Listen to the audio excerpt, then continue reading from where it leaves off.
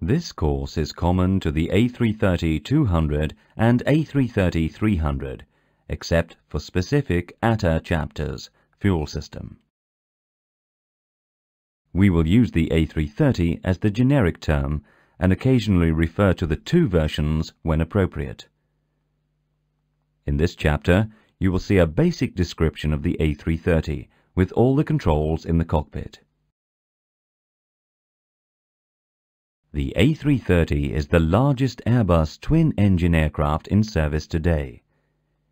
It offers a choice of 3 power plants: General Electric CF6 ATE1, Pratt & Whitney PW4000, Rolls-Royce RR Trent 700.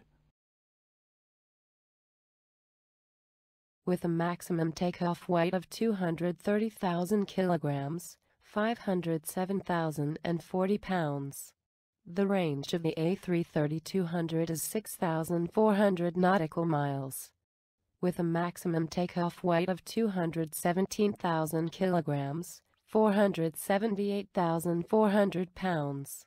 The range of the A330-300 is 4,900 nautical miles. Note: for the customized values, please refer to your airline documentation.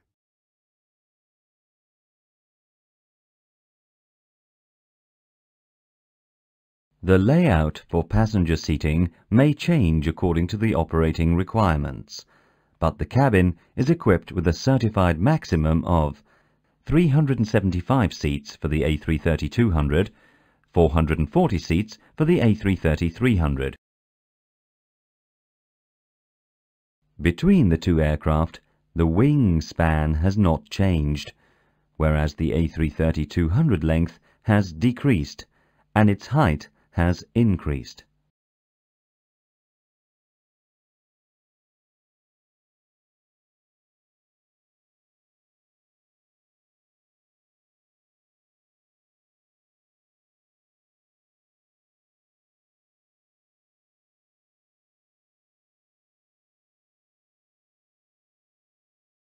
The following areas are unpressurized: the tail cone, the main gear bay, the nose gear bay, and the radome. Let's briefly familiarize ourselves with the location of the communication antennas. VHF-1, VHF-2, VHF-3, and HF-1 and 2. Let's now have an overview of the location of the navigation antennas. Radar, localizer and glide slope, ATC 1 and 2, DME 1 and 2, GPS 1 and 2, marker, TCAS, ADF 1 and 2, radio altimeter 1 and 2, and VOR.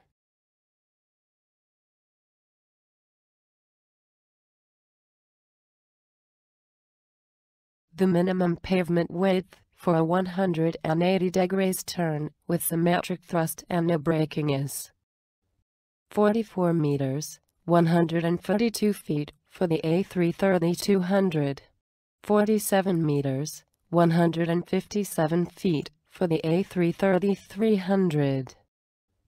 Based on maximum steering limit of 72 degrees.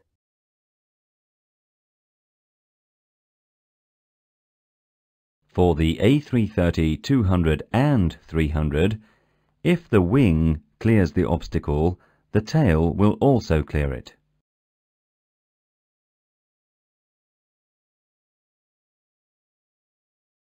There are 3 cargo compartments: a forward cargo compartment, an aft cargo compartment, and a bulk cargo compartment.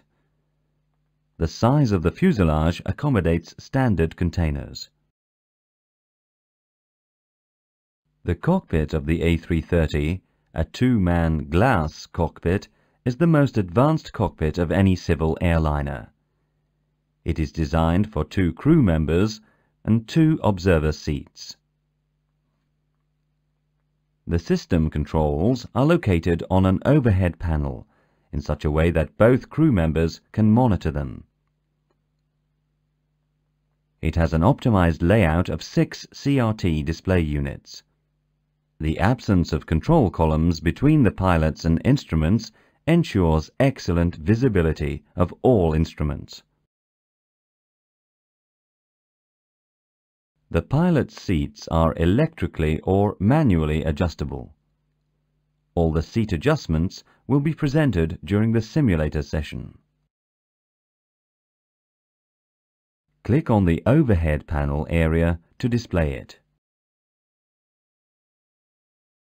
The overhead panel is used during the pre-flight to check that all the lights are out, dark cockpit philosophy, and in-flight to carry out emergency or abnormal procedures. The central part of the overhead panel is dedicated to aircraft systems such as air conditioning, electrical, fuel, hydraulic, and fire.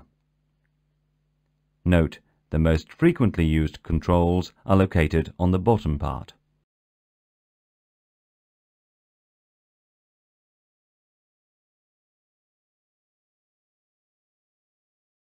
For a closer look, let's select the fuel panel. On the left and right sides is the system name.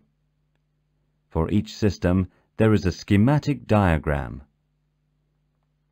Notice all push buttons are in the lights out configuration. Click on the forward arrow to return to the cockpit. Click on the glare shield area to display it. The glare shield is used by the pilots for flight guidance and short-term flight management. It is also used to control the electronic flight instruments. Click on the forward arrow to return to the cockpit.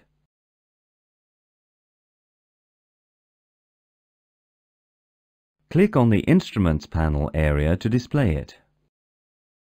The Instruments panel provides the following information to the pilots: flight information through the Electronic Flight Instrument System, EFIS, and standby instruments, system information through Electronic Centralized Aircraft Monitoring, ECAM.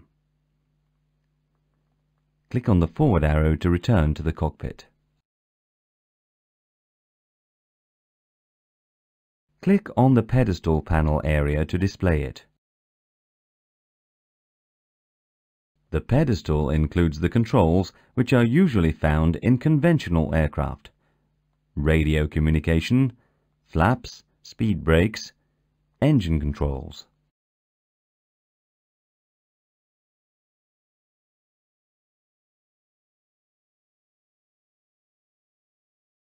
It also includes the ECAM control panel, the multipurpose control display units, MCDU, which are the long-term interface with the flight management and guidance system.